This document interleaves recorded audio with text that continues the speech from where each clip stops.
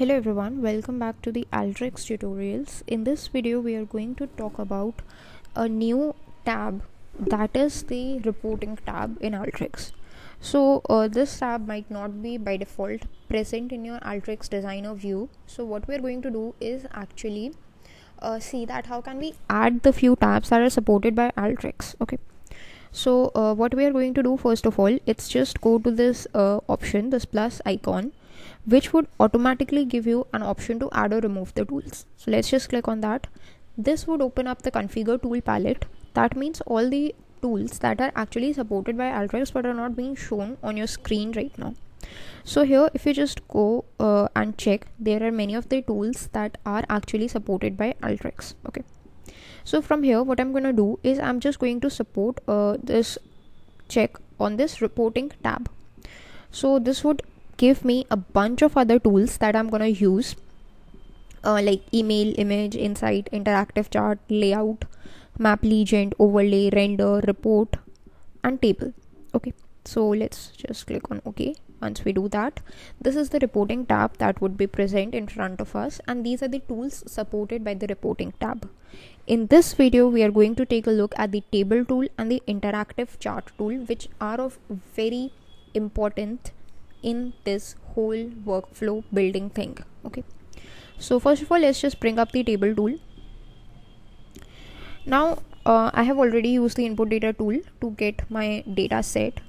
Let us just understand the usage of the table tool. As the name suggests, table tool is used to create a data table or a pivot table to output the report through the render tool. Okay, so as you can see, this is the render tool. If you want to output the report, the render tool is what we are going to use.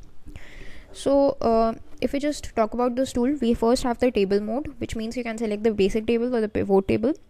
Pivot table is basically used when we are using the data from the cross tab tool. In case you have not seen the video of the cross tab tool, I would recommend you to first go and watch it, and then you would be able to understand it easier. That's what I'm trying to say. Okay, so I'm just going to go with the basic table. Next option we have is the group by option.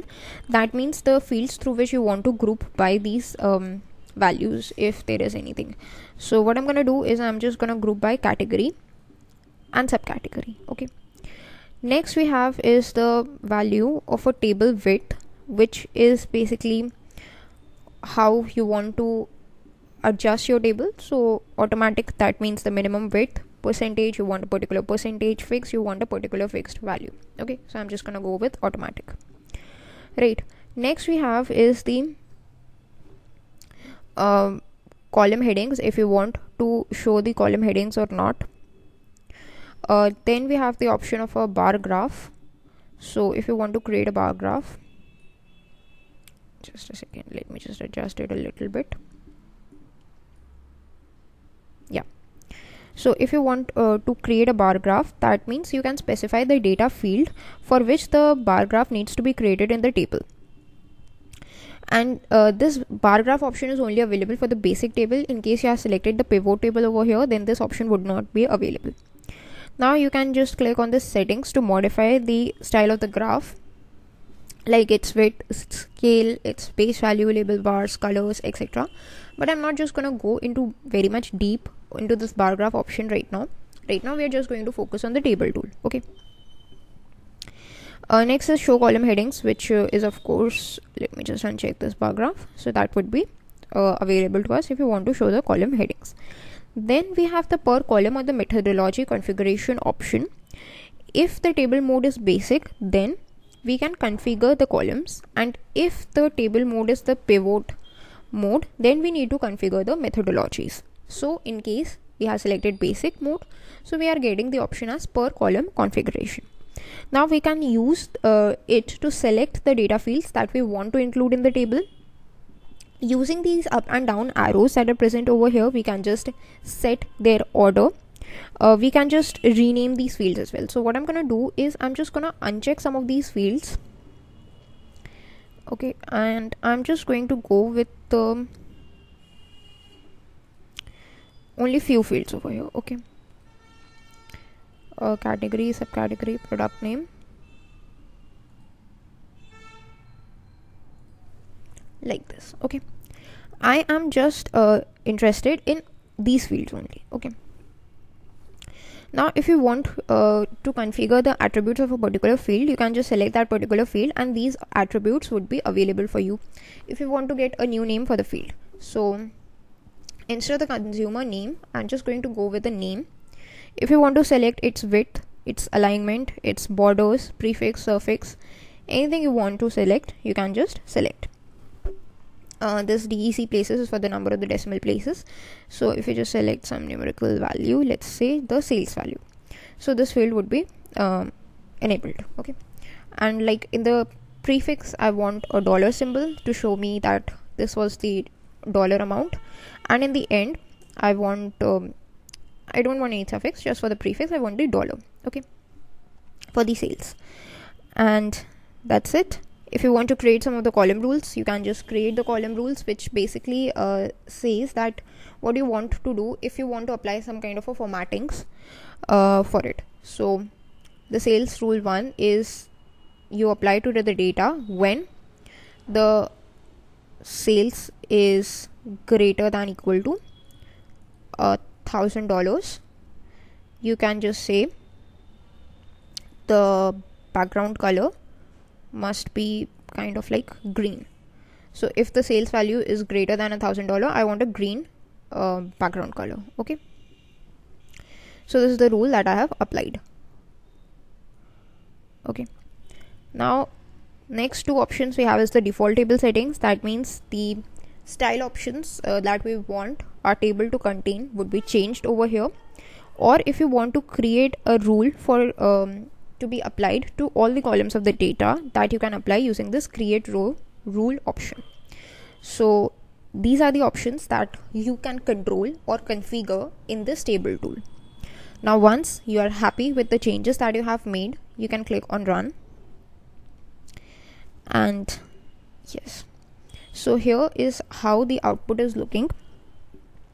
We have categorized them, or we have grouped them on the basis of category and subcategory. And this is the table. This is the table that we have got over here. Just a second. Okay. Now, if you want to get to show this table, how would you be able to show it? So for that, what we need to do is to view the individual records and see whether the changes that you have made in the table are being actually made or not. We can simply use a browse tool that is present in the in-out tab. Okay, so once we have used the browse tool and run the workflow, this is the kind of the output that we would be getting. As you can see, the number of the fields have been reduced drastically. We are now only getting the fields which we actually modified, right? And if you just want to scroll up and down to get a better view, that also you can get. Here you can see in the sales, the prefix is added, that is a dollar symbol, and whenever the sales quantity is more than $1,000, we are getting the color, the background color as green. This was the rule that we created for this values, right? So you can see all these values are colored in green now.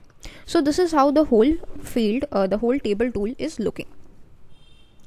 Now let us talk about how can you actually render this table. Okay, now here what we have done is created a copy of these two things, the basic table and the data. In order to render it, we go to the reporting tab and grab the render tool. The render tool is actually used to render or transform the report snippets into the presentation quality reports into a variety of formats. Now the formats supported by it are these: HTML, compressor, PDF, RTF, Word, Excel, PNG image, or a specific output file. So from this you need to select the specific output file option. In the output file you can just click on this save file and select the format in which you want to save the file. I am going with the Excel, and here you need to type a name. So let me just grab the name, that is report table, over here and click on save. Now once you do that, the path would be taken. You can just select these different options, like if you want a header, you want a footer for the table or not, that you can just select. Okay, the page of this paper size, the orientation for the report as well. Then click on run.